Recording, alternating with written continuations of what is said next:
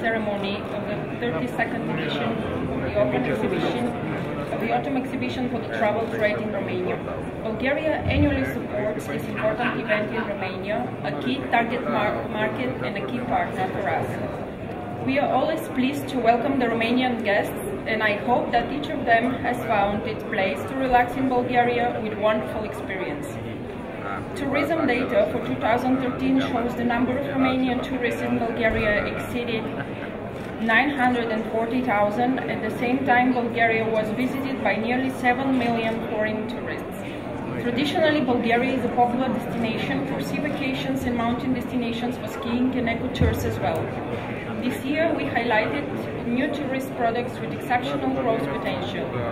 We are glad that the Romanian guests appreciated the immense potential for all year-round tourism experience in our country. Bulgaria places special emphasis on cultural heritage, which makes it unique in the European cultural context, that of the Thracian civilization. The fact that we have a common project, the Danube River and the Danube Bridges, will enable us to explore new challenges and new potential together. I would like to emphasize that establishing and maintaining a successful relationship between the Bulgarian and Romanian tourism industry is a priority for us and foundation for a future long-term development of mutual collaboration. We have a great potential and we have to use it together. Have a fruitful business contacts and I wish success to the exhibitors. Thank you. Bună ziua tuturor! Domnule președinte, îmi pare bine să fiu din nou la Romexpo. Este pentru a patra oară când ne întâlnim în ultima lună. Aceasta arată activitatea intensă a Camerei de Comerț.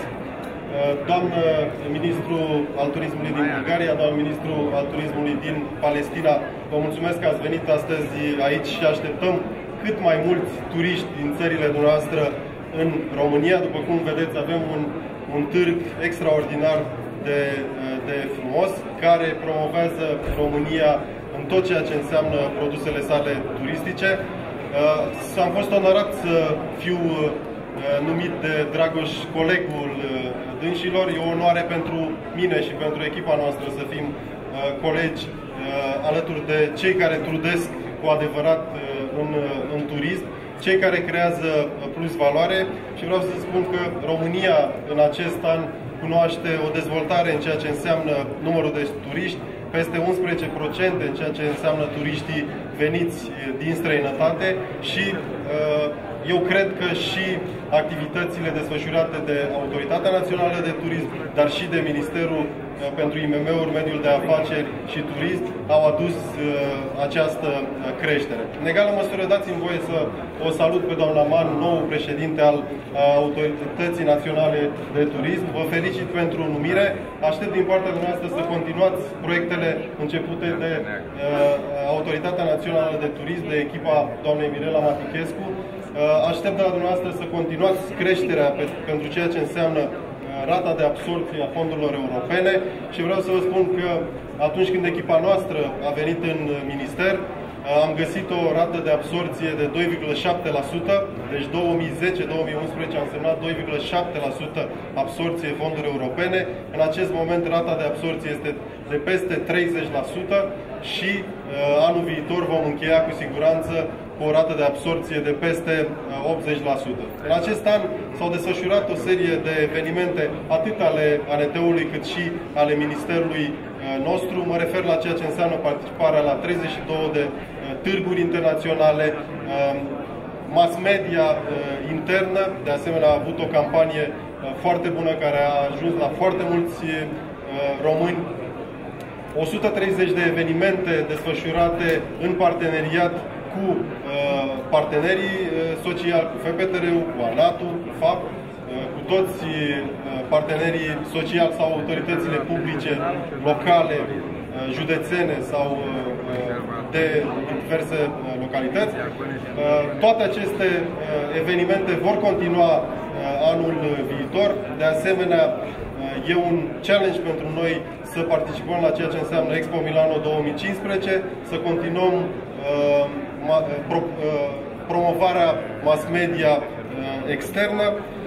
După cum știți, de asemenea, în acest an, cele mai mari organizații de turism, Organizația Mondială a Turismului, Comisia Europeană a Turismului, au ales să desfășoare și să dezvolte evenimente în țara noastră. România a primit diverse recunoașteri internaționale. Târgu Jiu a primit în acest an distincția cea mai valoroasă în turism, și anume Mărul de Aur. România se regăsește inclusă ca destinație favorabilă turismului în diverse ghiduri și publicații internaționale. Este foarte, foarte important pentru noi să continuăm această muncă la un nivel la fel de înalt. De asemenea, ceea ce înseamnă instrumentele de sprijin ale turismului, după cum știți, avem un ajutor de stat pentru ceea ce înseamnă investițiile strategice în România și turismul este parte din acest concept. În acest an am scos din Parlament legea voucherilor de vacanță, de asemenea un concept la care eu țin foarte mult, România Startup, care va da posibilitatea tinerilor să-și dezvolte activități în turism. Bineînțeles, 2015 vine și el cu, de fapt, sfârșitul acestui an și 2015 vine și el cu o serie de provocări. Sunt un susținător a ceea ce înseamnă extinderea TVA-ului de 9%, sunt un susținător a ceea ce înseamnă o impozitare corectă, egală pentru toți, sunt un susținător a ceea ce înseamnă o nouă schemă de ajutor de stat pentru incoming și toate aceste lucruri sunt pe masa Guvernului și în atenția Guvernului. După cum s-a anunțat, vom înmâna și un număr de 10 contracte pentru centre de informare turistică. Până la sfârșitul anului vor fi 100 de centre de informare turistică pentru a continua ceea ce am spus anterior, și anume creșterea ratei de absorpție în continuare pe fonduri europene. Lume, să știe că NATOR se aduce la cunoștință publică. Să vă anunțăm că se deschide oficial Târgul de Turism al României, a 32-a ediție. Am zis! Vă spune topoșatul cetății din Sighișoara. Am zis!